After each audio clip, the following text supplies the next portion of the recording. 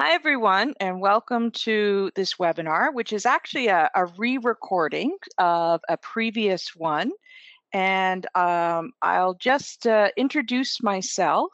I'm Christine, and I am the presenter. And I work in the field as an adult literacy researcher and consultant, and I previously worked in an LBS program at the Ottawa-Carleton District School Board. So the presentation is based on a review project completed last year with AlphaPlus. So here are the topics I'll be covering during the next half hour or so. And when the webinar is posted, there will be links to some of the websites, articles, and reports that are featured throughout the presentation. Okay. So we'll be looking at what is referred to as the digital divide and the disparities that are part of that, even in a wealthy province like Ontario and a wealthy province like Canada. And we'll be looking at the digital divide and several elements, including things that might be obvious like availability and affordability, but we'll also look at the learning opportunities that people can access and whether or not they can realize benefits from their learning. And then in the later part of the presentation, we'll look at what's happening at the federal level and the provincial level to support inclusive access to technology and digital literacy. And then we'll wrap up with some interesting program and policy ideas from other jurisdictions. So for those of you listening who may not be familiar with AlphaPlus, it is a ministry-funded support organization that offers tech coaching, support, and training directly to literacy and basic skills programs. They also maintain a great website with resources and information that can be accessed by anyone interested in using technology to support adult learning. And the organization is also actively involved in producing, disseminating, and promoting research efforts. So the webinar provides some highlights of a comprehensive review of digital access challenges and opportunities for those adults who are considered vulnerable. And so that is those adults who are disconnected or sporadically connected and engaged online. The full report is available through the AlphaPlus website, and it was written by myself and Matthias Strum with support from Maria Moriarty and Suzanne Smythe, a faculty member and digital literacy and inclusion expert from Simon Fraser University. All right, so although issues of digital inclusion have been a long time concern, Ontario's Digital Transformation Initiative is heightening that concern. The province is gradually transforming the way it interacts with the public and provides services, moving many routine interactions and transactions online. So the move to online service means there will be less face-to-face service. And this transition may prove to be more complicated than anticipated. So for example, a year ago, this article tells us, said that the government reversed a decision to close 9 Service Ontario locations. So the transition from in-person to online is not really unique, and it's helpful to look at potential impacts and challenges in other provinces. So in British Columbia, their transition has had serious impacts on those receiving or applying for social assistance. So a new centralized phone line and an online application process have led to access barriers. So for example, long waits on phones became particularly problematic when most low-income and social assistance recipients use cheaper pay-as-you-go plans. In addition, required online access became a problem for those without an internet connection and with low levels of education and more tenuous literacy skills. So one researcher has observed a downloading of information and supports related to accessing government services. And in BC, public libraries and community computer sites are becoming the new social safety net, she's observed. So what's happening is that questions, she writes, about housing, immigrant support services, government forms, and job skills are increasingly answered using information provided at the library. Now, however, Ontario's digital transformation may be different as it does address inclusion opportunities for people to advance or gain new digital skills, especially those most in need. And the government has committed to helping create a society where everyone can participate in and benefit from digital technologies in their lives. Now, we don't know yet what this will look like. So the review project became a great opportunity to fully explore what it means to be a digitally inclusive, enabled province. Now, the federal government is also forging ahead with its own digital transformation project announced in the 2017 budget. However, this initiative and a previous initiative that was outlined in a document called Digital Canada 150 do not mention equity or digital literacy or a comprehensive approach to inclusion. When writing about the federal initiative, one reporter said the following: "The federal government's approach to the digital divide is laughable. Years of committee meetings and expert submissions on a national digital strategy have resulted in no policy changes." So at the federal level, the government has made decisions that contribute to digital disparities rather than help alleviate them. So, for example, funding for adult literacy, which could be used to address the issue, has shifted from broad support for communities and various initiatives across the country to be focused on employment only. In addition, though, that funding that was available has been consistently underspent for the past several years. At the same time, in 2012, they withdrew funding from what was called the community access programs, which were various sites across the country where people could access computer technology and get online.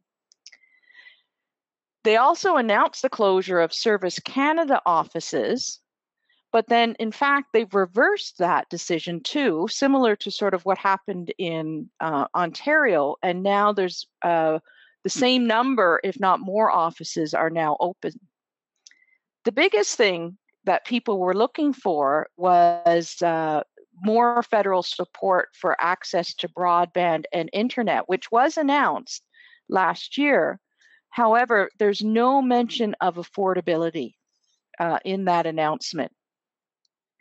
So one of the questions we did pose during the webinar, and it's something you could just think about, is whether or not you're seeing more requests from learners or people you work with to assist to provide assistance in helping them access essential government services, whether they're federal or provincial. Okay, so we'll now look at what is meant by a digital divide and how people in Canada and Ontario may experience it. So simply affording an internet connection remains an issue for many low-income Ontarians. In addition, once people are online, differences in their education level, literacy, and online problem solving, and their access to supports contribute to the divide. So Ontario's digitally vulnerable adults are those who already experience social and economic inequalities. And one reporter writes, "The digital divide is a spectrum. Almost everyone I met at community centers while reporting this story struggled with technology in some way. I spoke with Leanne Stein, a low-income woman who doesn't think she needs the internet. Desiree Ann McCallum, a single mom who owns a tablet but doesn't know how to use it. And Taban Kershid, a new Canadian and mother of 4 who is digitally literate but can barely afford to stay connected. These are the diverse faces of Canada's new underclass. No single fix will solve their diverse dilemmas. So where one lives, your income and age will impact whether you have a household internet connection. Those with low incomes and who are over 65 are least likely to have a home internet connection, and just over half of low-income Canadians have a home internet connection. A recent Ipsos survey of Canadians looked at use, whether at home or in the community, and they revealed very high rates of usage, meaning 95% of Canadians were accessing the internet in some way, including in libraries, in schools, and at work.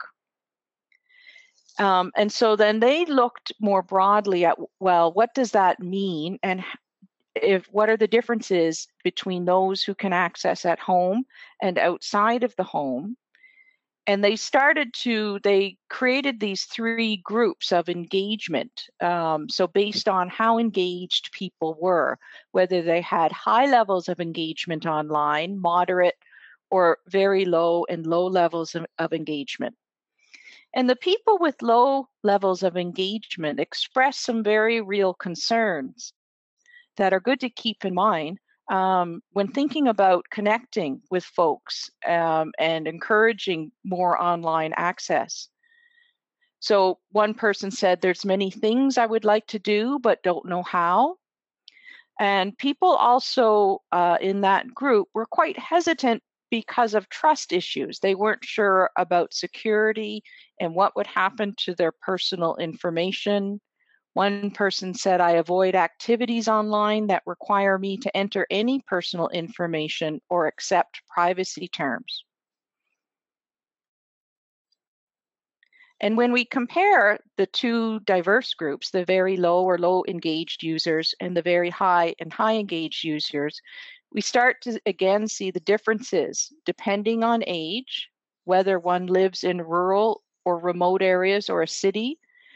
Education becomes an issue, whether one has less than a high school education or more. And of course, income is a division that creates disparities. The interesting part of this one is they also showed that those who are accessing the internet outside the home will, of course, spend less time online compared to those who are accessing inside the home. And then this would contribute to sort of their comfort levels and digital literacy.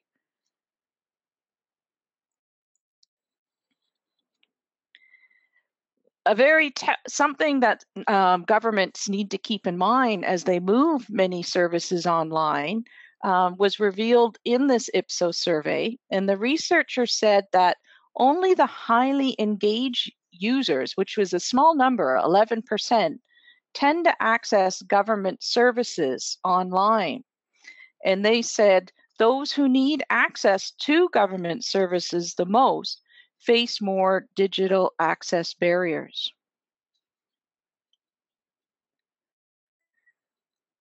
And results from PIAC, the Program for the International Assessment of Adult Competencies, which is an international assessment of reading, computation, and online problem solving, show that Canada has one of the largest digital divides among OECD countries.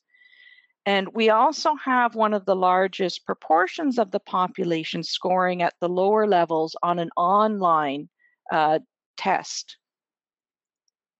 So 2 Dutch researchers write, although inequalities within society have always existed, the internet created an even stronger division. The higher status members increasingly gain access to more information than the lower status members.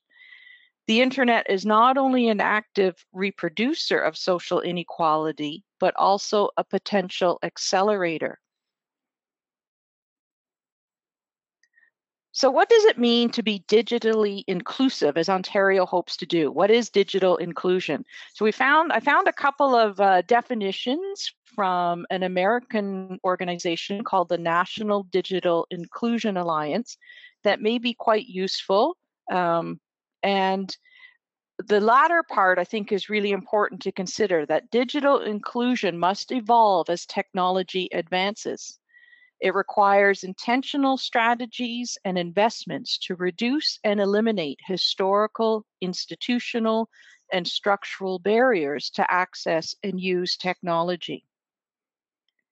So based on some of the work we did in the review, here's a bit of an overview of the elements of inclusion that we synthesized from some of the reading that we included in the fuller report. And so we looked at inclusion as involving access and the availability to internet connections and devices, affordability of those connections and devices, and affordability related to the devices one might need for a variety of activities. And we also looked at what it means to learn about technology and whether people can realize benefits. So here's some of the details that we synthesize, and that I'll talk about too in the next part of the presentation. And this might be a checklist that you can take away and use and think about as you look at sort of your own communities that you work with. And one of the questions we posed during the webinar was, what kind of access barriers do adults in your community experience? Not necessarily in your learning program, but in the community in general.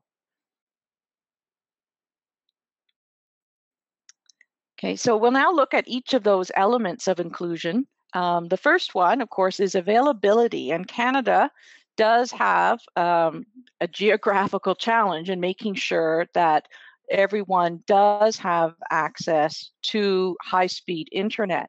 So there is an online sort of mapping system that one can look at to see what the access is or availability is in certain areas. And this is related to the CRTC decision last year to ensure availability across the country. But this, although it's a large investment of $750 million, it's going to take up to 10 years, they say, to ensure access to high-speed connections. In addition, though, that CRTC decision didn't say anything about affordability. So ACORN, which is the Association of Community Organizations for Reform Now, a national organization of low and moderate income families, carried out a study about affordability. They surveyed 400 people online and on paper and asked them about internet affordability. And the vast majority of respondents said the cost of a high-speed internet connection is extremely high for them. But they also said that many of them do sacrifice basic needs, such as food or electricity bills, just to pay for the internet connection. Low-income households tend to be mobile only, meaning they're being hit twice with high prices as well as some of the most punitive data caps in the world. Also, many low-income Canadians do not have an expensive smartphone, and non-smartphone users are more likely to be female, older, have a lower income, and live in a small community and have less education.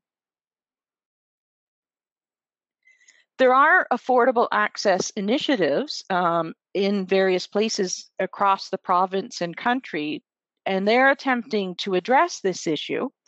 So, for example, a partnership between the Toronto Public Library and Google offers free take-home Wi-Fi hubs, which can be loaned to library patrons for up to 6 months.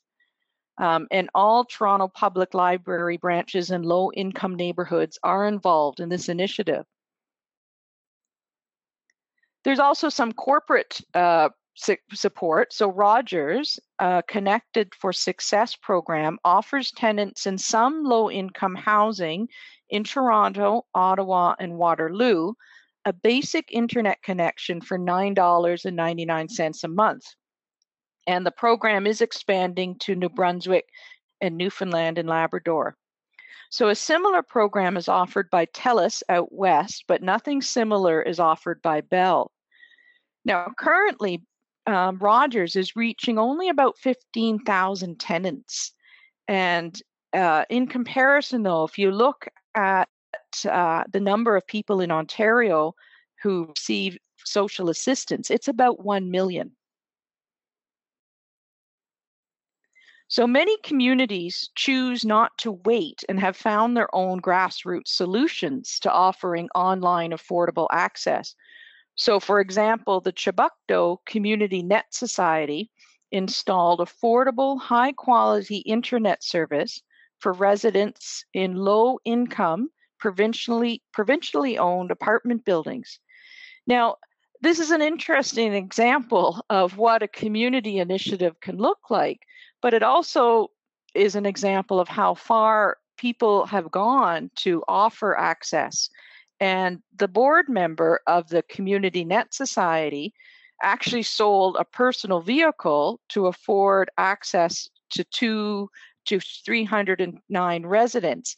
So he stated this in a CRTC hearing, and he said it was a good trade and it needed to be done. It wasn't getting done, he said. Talking about it for years didn't do a thing. We figured if we gave an example that people could actually look at, the people could see that this is doable. Okay. AlphaPlus is also helping communities access affordable devices. They helped a literacy program build its own laptop lending library for students using some outdated equipment that was then updated with a Chromium operating system. But unlike in other countries, such as Germany, Canada does not have a regulatory framework that ensures affordable access for all.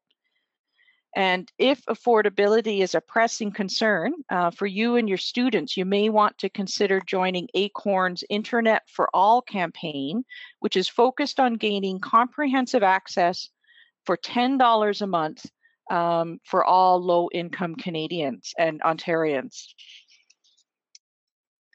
Now, simply putting a connected device in someone's hands or signing people up for self-directed online courses or MOOCs will not have an impact. People and learning relationships do. So we'll now focus on the other two elements of digital inclusion, and that's the learning opportunities and benefits. So there's great potential in Ontario to have an impact on digital inclusion. And if you add up all of these, what I call the learning participation in the learning and earning programs through different ministries, there's thousands of people participating, and potentially, if you add these up, we don't know how many of these are the same people accessing different programs, but you could say there's about 1 million sort of points of engagement where people are participating in libraries, registering in language and literacy programs, adult credit and upgrading.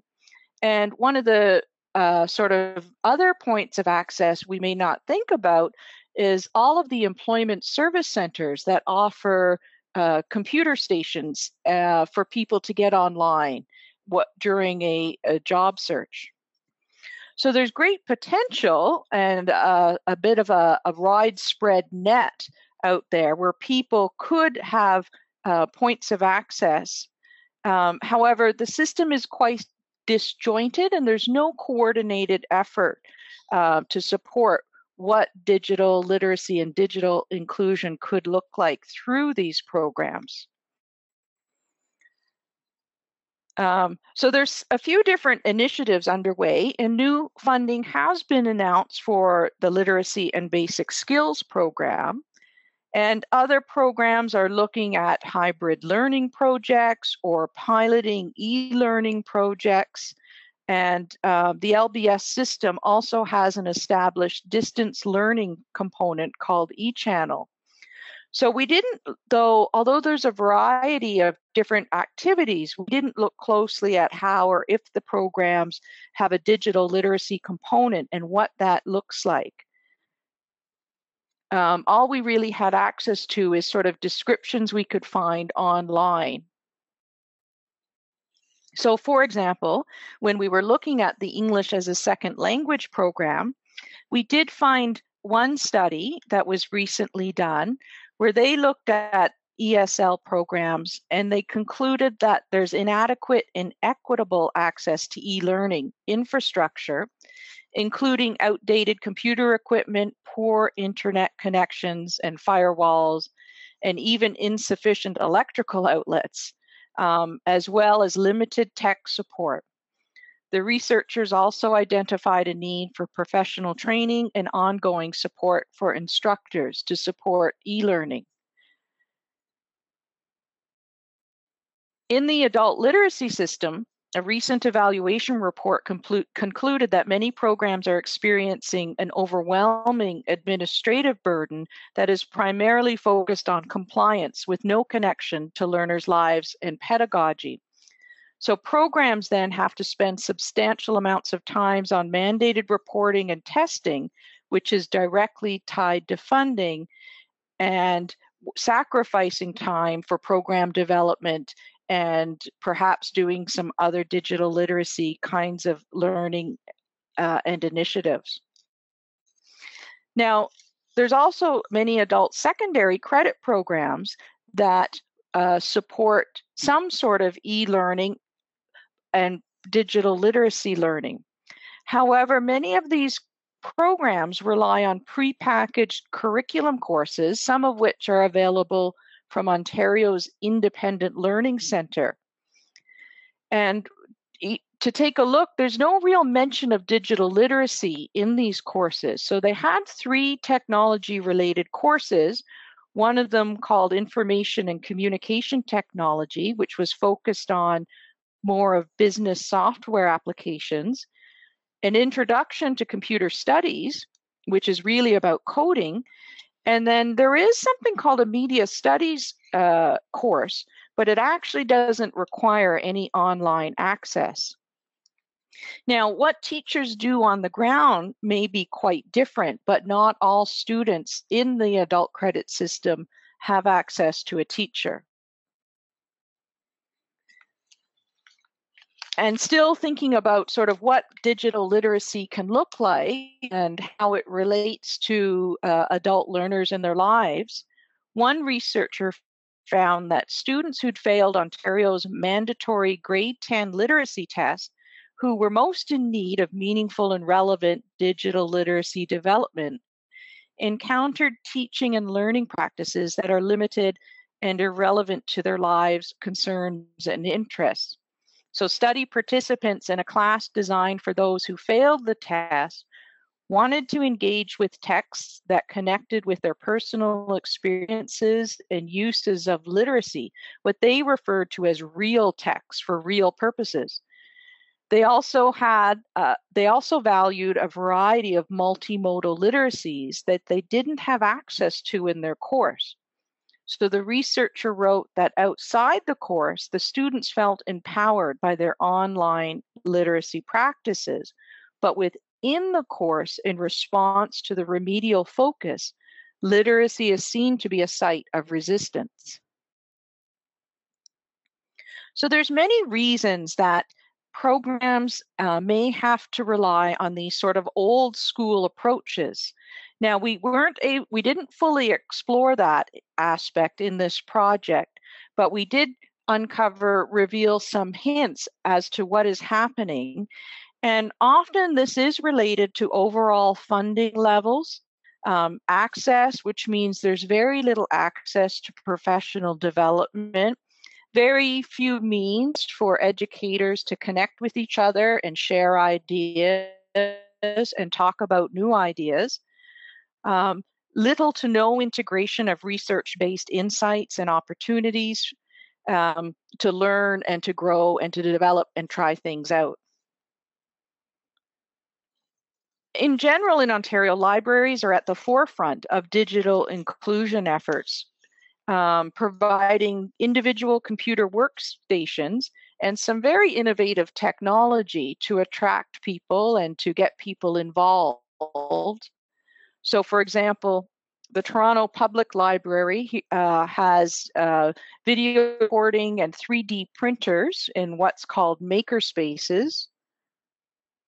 The Windsor Public Library has access to self-publishing equipment where one could publish their own book. But libraries too are limited and partly because of inequitable funding. So it's great to see expensive technology in use, but often it's only large urban areas who could afford such technology. And overall, there's a lack of coordination, and which also means that many libraries are limited in the kind of learning support that they can provide to patrons. So one question we posed was whether participants could offer the kind of digital literacy and inclusion activities that they'd ideally like to offer within their programs. And we also have to sort of differentiate between e-learning on online learning and general digital literacy. And it's digital literacy probably feeds into and access to other kinds of e-learning opportunities. So we really do want to focus on the digital literacy aspect. And so we're talking about the ability and support to find relevant information and resources, to use social media to connect with others, to share, to use things like learning videos or podcasts to help with any learning at home or for school or work. Of course, to obtain those essential government services, and then to have some awareness and critically assess online posts and information.